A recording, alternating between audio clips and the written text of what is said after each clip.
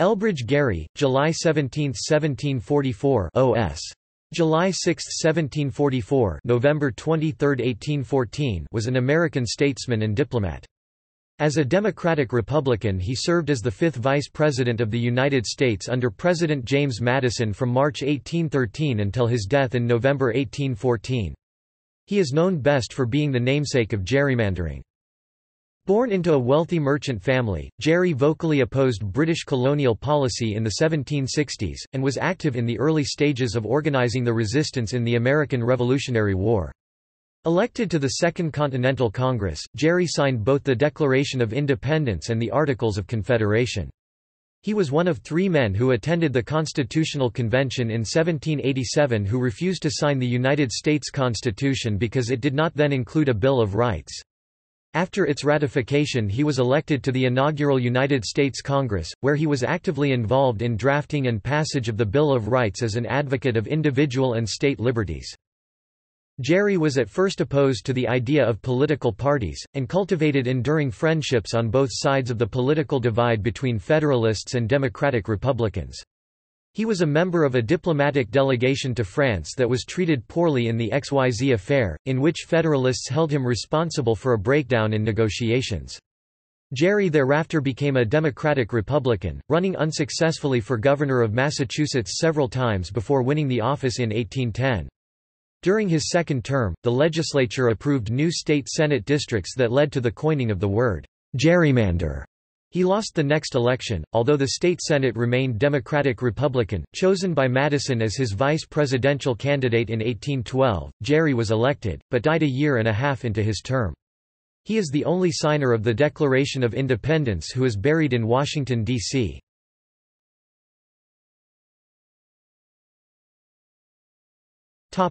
Early life. Elbridge Gerry was born on July 17, 1744, in Marblehead, Massachusetts. His father, Thomas Gerry, was a merchant operating ships out of Marblehead, and his mother, Elizabeth Greenleaf Gerry, was the daughter of a successful Boston merchant. Gerry's first name came from John Elbridge, one of his mother's ancestors. Gerry's parents had 11 children in all, although only 5 survived to adulthood. Of these, Elbridge was the third. He was first educated by private tutors, and entered Harvard College shortly before turning 14. After receiving a B.A. in 1762 and an M.A. in 1765, he entered his father's merchant business. By the 1770s the Gerrys numbered among the wealthiest Massachusetts merchants, with trading connections in Spain, the West Indies, and along the North American coast. Gerry's father, who had emigrated from England in 1730, was active in local politics and had a leading role in the local militia.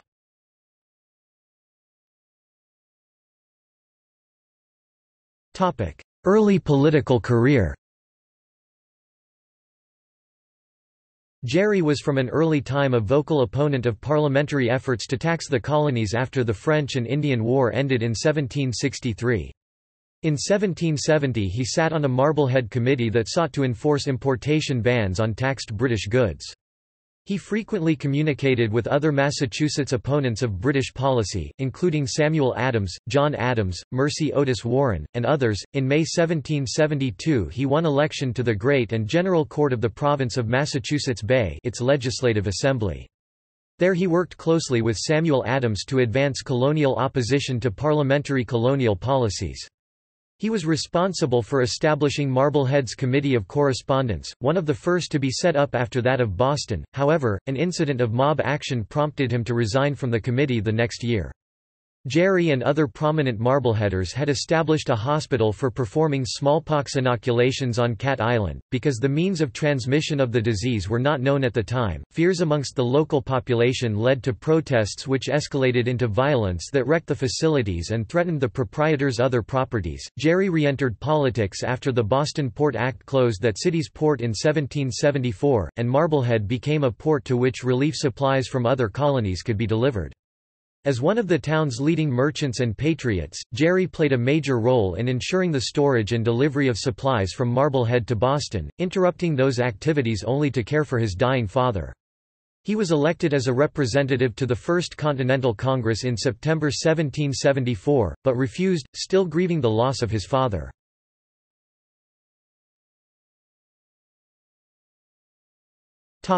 Congress and Revolution. Gerry was elected to the Provincial Assembly, which reconstituted itself as the Massachusetts Provincial Congress after Governor Thomas Gage dissolved the body in October 1774. He was assigned to its Committee of Safety, responsible for assuring that the province's limited supplies of weapons and gunpowder remained out of British Army hands. His actions were partly responsible for the storage of weapons and ammunition in Concord. These stores were the target of the British raiding expedition that sparked the start of the American Revolutionary War with the battles of Lexington and Concord in April 1775.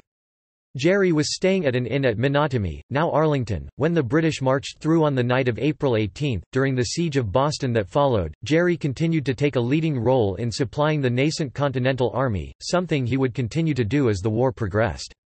He leveraged business contacts in France and Spain to acquire not just munitions, but supplies of all types, and was involved in the transfer of financial subsidies from Spain to Congress. He sent ships to ports all along the American coast, and dabbled in financing privateering operations.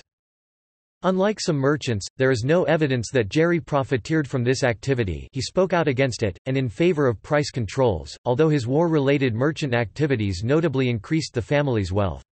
His gains were tempered to some extent by the precipitous decline in the value of paper currencies, which he held in large quantities and speculated in. Gerry served in the Second Continental Congress from February 1776 to 1780, when matters of the ongoing war occupied the body's attention.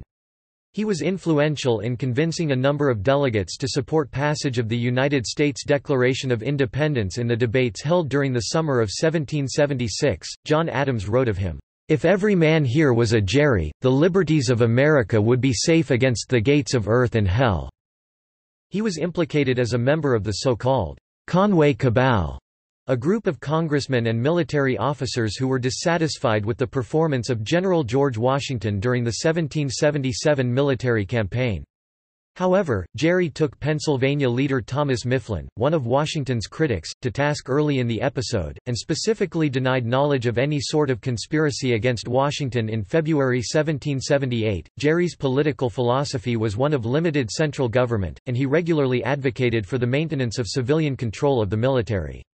He held these positions fairly consistently throughout his political career, wavering principally on the need for stronger central government in the wake of the 1786–87 Shays' Rebellion, and was well known for his personal integrity. In later years he was against the idea of political parties, remaining somewhat distant from the developing Federalist and Democratic-Republican parties until later in his career. It was not until 1800 that he would formally associate with the Democratic Republicans in opposition to what he saw as attempts by the Federalists to centralize too much power in the national government. In 1780 he resigned from the Continental Congress over the issue, and refused offers from the state legislature to return to the Congress. He also refused appointment to the state Senate, claiming he would be more effective in the state's lower chamber, and also refused appointment as a county judge, comparing the offer by Governor John Hancock to those made by royally appointed governors to benefit their political allies. He was elected a Fellow of the American Academy of Arts and Sciences in 1781. Gerry was convinced to rejoin the Confederation Congress in 1783, when the state legislature agreed to support his call for needed reforms. He served in that body until September 1785, during which time it met in New York City. The following year he married Anne Thompson, the daughter of a wealthy New York merchant who was 20 years his junior. His best man was his good friend James Monroe. The couple had 10 children between 1787 and 1801. Straining Anne's health, the war made Gerry sufficiently wealthy that when it ended he sold off his merchant interests, and began investing in land. In 1787 he purchased the Cambridge, Massachusetts estate of the last Royal Lieutenant Governor of Massachusetts, Thomas Oliver, which had been confiscated by the state. This 100-acre (40 hectares) property, known as Elmwood, became the family home for the rest of Gerry's life. He continued to own property in Marblehead, and bought a number of properties in other Massachusetts communities. He also owned shares in the Ohio Company, prompting some political opponents to characterize him as an owner of vast tracts of western lands.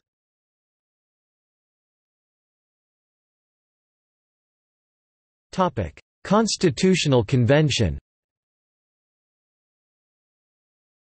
Gerry played a major role in the U.S. Constitutional Convention, held in Philadelphia during the summer of 1787. In its deliberations he consistently advocated for a strong delineation between state and federal government powers, with state legislatures shaping the membership of federal government positions. Gerry's opposition to popular election of representatives was rooted in part by the events of Shays' Rebellion, a populist uprising in western Massachusetts in the year preceding the convention. Despite this position, he also sought to maintain individual liberties by providing checks on government power that might abuse or limit those freedoms. He supported the idea that the Senate composition should not be determined by population. The view that it should instead be composed of equal numbers of members for each state prevailed in the Connecticut Compromise. The compromise was adopted on a narrow vote in which the Massachusetts delegation was divided, Gerry and Caleb Strong voting in favor.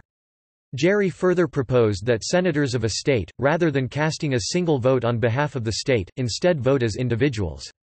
Gerry was also vocal in opposing the Three-Fifths Compromise, which counted slaves as three-fifths of a person for the purposes of apportionment in the House of Representatives and gave Southern states a decided advantage.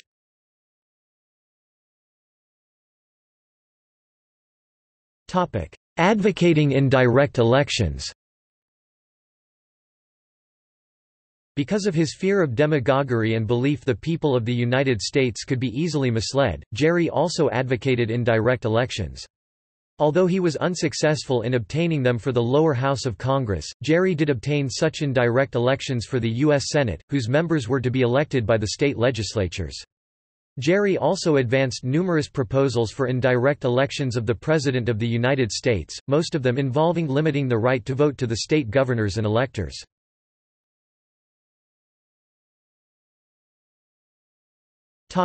Voting against proposed constitution.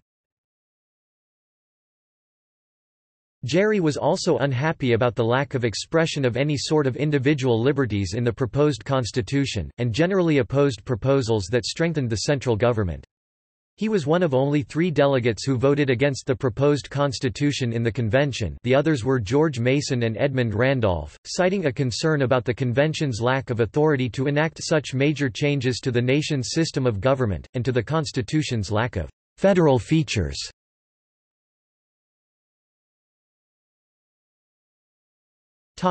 State ratification, Bill of Rights. During the ratification debates that took place in the states following the convention, Gerry continued his opposition, publishing a widely circulated letter documenting his objections to the proposed constitution. In this document he cited the lack of a Bill of Rights as his primary objection, but also expressed qualified approval of the Constitution, indicating that he would accept it with some amendment. Strong pro-Constitution forces attacked him in the press, comparing him unfavorably to the Shaysites. Henry Jackson was particularly vicious. "Gerry has done more injury to this country by that infamous letter than he will be able to make atonement in his whole life." And Oliver Ellsworth, a convention delegate from Connecticut, charged him with deliberately courting the Shays faction. One consequence of the furor over his letter was that he was not selected as a delegate to the Massachusetts ratifying convention, although he was later invited to attend by the convention's leadership. The convention leadership was dominated by Federalists, and Gerry was not given any formal opportunity to speak. He left the convention after a shouting match with convention chair Francis Dana. The state ratified the Constitution by a vote of 187 to 168. The debate had the result of estranging Gerry from a number of previously friendly politicians, including Chairman Dana and Rufus King.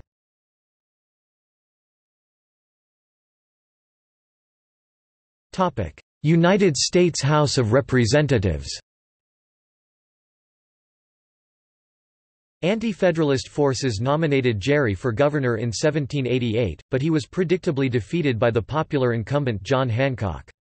Following ratification, Gerry recanted his opposition to the Constitution, noting that a number of state ratifying conventions had called for amendments that he supported. He was nominated by Friends over his own opposition to the idea for a seat in the inaugural House of Representatives, where he then served 2 terms. In June 1789 Gerry proposed that Congress consider all of the proposed constitutional amendments that various state ratifying conventions had called for, notably those of Rhode Island and North Carolina, which had at the time still not ratified the Constitution. In the debate that followed, he led opposition to some of the proposals, arguing that they did not go far enough in ensuring individual liberties. He successfully lobbied for inclusion of freedom of assembly in the First Amendment, and was a leading architect of the Fourth Amendment protections against search and seizure. He sought unsuccessfully to insert the word "expressly" into the Tenth Amendment, which might have more significantly limited the federal government's power. He was successful in efforts to severely limit the federal government's ability to control state militias. In tandem with this protection, he had once argued against the idea of the federal government controlling a large standing army, comparing it, most memorably and mischievously, to a standing penis. An excellent assurance of domestic tranquility, but a dangerous temptation to foreign adventure. Gerry vigorously supported Alexander Hamilton's reports on public credit, including the assumption at full value of state debts, and supported Hamilton's new Bank of the United States, positions consistent with earlier calls he had made for economic centralization. Although he speculated in depreciated continental bills of credit, the IOUs at issue, there is no evidence he participated in large-scale speculation that attended the debate when it took place in 1790, and he became a major investor in the new bank. He used the floor of the House to speak out against aristocratic and monarchical tendencies he saw as threats to Republican ideals, and generally opposed laws and their provisions that he perceived as limiting individual and state liberties. He opposed any attempt to give officers of the executive significant powers, specifically opposing establishment of the Treasury Department because its head might gain more power than the president. He opposed measures that strengthened the presidency, such as the ability to fire cabinet officers, seeking instead to give the legislature more power over appointments. Gerry did not stand for re-election in 1792, returning home to raise his children and care for his sickly wife. He agreed to serve as a presidential elector for John Adams in the 1796 election. During Adams' term in office, Gerry maintained good relations with both Adams and Vice President Thomas Jefferson, hoping that the divided executive might lead to less friction. His hopes were not realized. The split between Federalists Adams and Democratic Republicans Jefferson widened.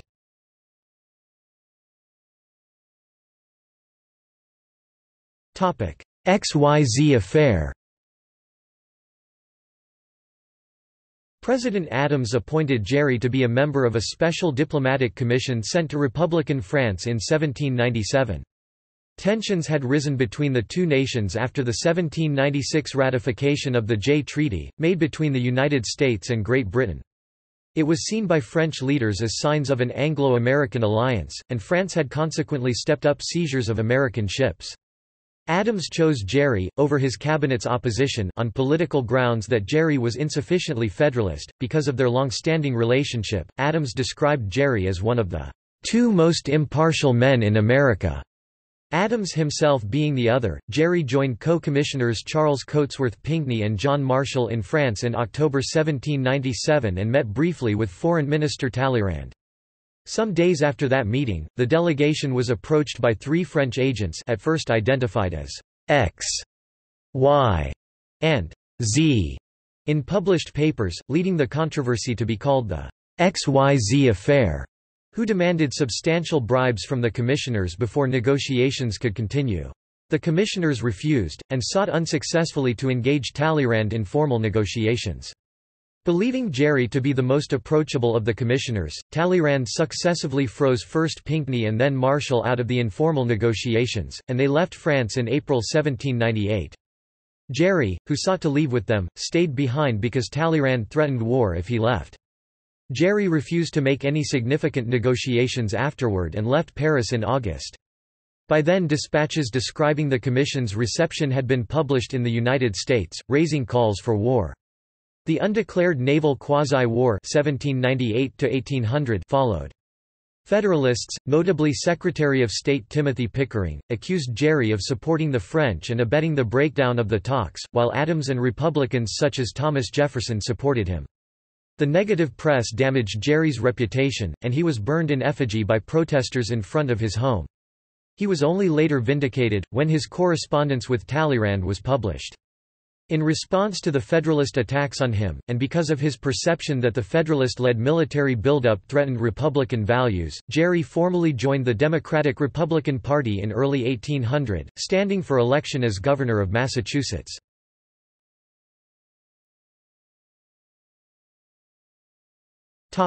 Governor of Massachusetts. For 4 years Gerry unsuccessfully sought the governorship of Massachusetts. His opponent in these races, Caleb Strong, was a popular moderate Federalist, whose party dominated the state's politics despite a national shift toward the Republicans. In 1803 Republicans in the state were divided, and Gerry only had regional support of the party. He decided not to run in 1804, returning to semi-retirement and to deal with a personal financial crisis. His brother Samuel Russell had mismanaged his own business affairs, and Gerry had propped him up by guaranteeing a loan that was due. The matter ultimately ruined Gerry's finances for his remaining years. Republican James Sullivan won the governor's seat from Strong in 1807, but his successor was unable to hold the seat in the 1809 election, which went to Federalist Christopher Gore. Gerry stood for election again in 1810 against Gore, and won a narrow victory. Republicans cast Gore as an ostentatious British-loving Tory who wanted to restore the monarchy. His parents had remained loyal during the Revolution, and Gerry as a patriotic American, while Federalists described Gerry as a French partisan, and Gore as an honest man devoted to ridding the government of foreign influence. A temporary lessening in the threat of war with Britain aided Gerry. The two battled again in 1811, with Gerry once again victorious in a highly acrimonious campaign. Gerry's first year as governor was less controversial than his second, because the Federalists controlled the state Senate. He preached moderation in the political discourse, noting that it was important that the nation present a unified front in its dealings with foreign powers. In his second term, with full Republican control of the legislature, he became notably more partisan, purging much of the state government of Federalist appointees. The legislature also enacted reforms of the court system that resulted in an increase in the number of judicial appointments, which Gerry filled with Republican partisans. Infighting within the party and a shortage of qualified candidates, however, played against Gerry, and the Federalists scored points by complaining vocally about the partisan nature of the reforms. Other legislation passed during Gerry's second year included a bill broadening the membership of Harvard's Board of Overseers to diversify its religious membership, and another that liberalized religious taxes. The Harvard bill had significant political slant because the recent split between Orthodox Congregationalists and Unitarians also divided the state to some extent along party lines, and Federalist Unitarians had recently gained control over the Harvard Board. In 1812, the state adopted new constitutionally mandated electoral district boundaries. The Republican-controlled legislature had created district boundaries designed to enhance their party's control over state and national offices, leading to some oddly shaped legislative districts. Although Gerry was unhappy about the highly partisan districting, according to his son-in-law, he thought it highly disagreeable. He signed the legislation. The shape of one of the state Senate districts in Essex County was compared to a salamander by a local Federalist newspaper in a political cartoon, calling it a gerrymander. Ever since, the creation of such districts has been called gerrymandering. Gerry also engaged in partisan investigations of potential libel against him by elements of the Federalist press, further damaging his popularity with moderates. The redistricting controversy, along with the libel investigation and the impending War of 1812, contributed to Gerry's defeat in 1812, once again at the hands of Caleb Strong, whom the Federalists had brought out of retirement.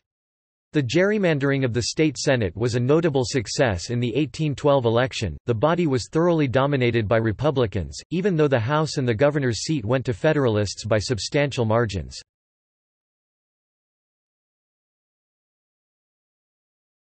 Topic: Vice Presidency and death.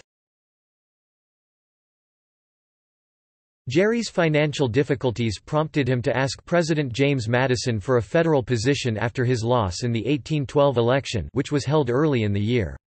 He was chosen by the Democratic-Republican Party Congress to be Madison's vice presidential running mate in the 1812 presidential election, although the nomination was first offered to John Langdon. He was viewed as a relatively safe choice who would attract Northern votes but not pose a threat to James Monroe, who was thought likely to succeed Madison. Madison easily won re-election, and Gerry took the oath of office at Elmwood in March 1813. At that time the office of vice president was largely a sinecure. Gerry's duties included advancing the administration's agenda in Congress and dispensing patronage positions in New England. Gerry's actions in support of the War of 1812 had a partisan edge. He expressed concerns over a possible Federalist seizure of Fort Adams, as Boston's Fort Independence was then known, as a prelude to Anglo-Federalist cooperation, and sought the arrest of printers of Federalist newspapers. On November 23, 1814, he fell seriously ill while visiting Joseph Norse of the Treasury Department, and died not long after returning to his home in the Seven Buildings. He is buried in the Congressional Cemetery in Washington, D.C., with a memorial by John Frazee. He is the only signer of the Declaration buried in the nation's capital. The estate he left his wife and children was rich in land and poor in cash. He had managed to repay his brother's debts with his pay as vice president. Aged 68 at the start of his vice presidency, he would be the oldest person to become vice president until Charles Curtis in 1929.